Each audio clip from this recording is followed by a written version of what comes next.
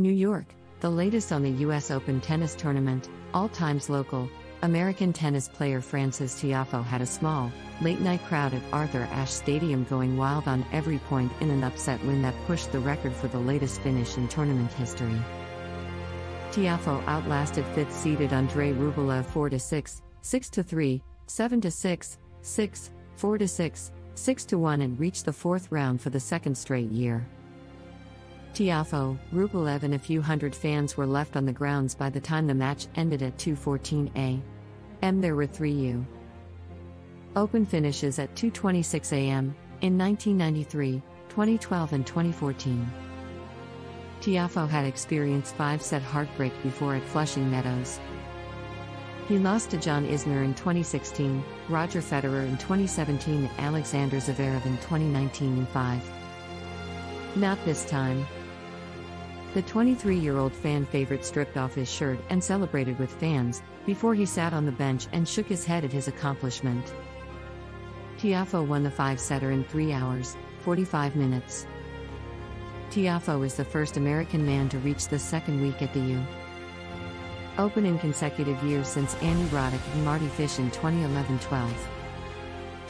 Aryna Sabalenka is on her way to face her Grand Slam doubles championship partner after she knocked off Danielle Collins 6-3, 6-3 at Louis Armstrong Stadium. She's into the second week of the U.S. Open for the first time since 2018. The second-seeded Sabalenka has a quarterfinal matchup against Elise Mertens. Sabalenka and Mertens won the 2019 U.S. Open women's doubles title. They also won the 2021 Australian Open Doubles Championship. Sabalenka reached the semifinals at Wimbledon this year. She's ranked No. 2 in the world and 5 of her 10 career WTA titles have come in the last 18 months. Sabalenka says it's always tough matches when she plays against Mertens. Sabalenka has won 5 of the 7 career meetings against Mertens.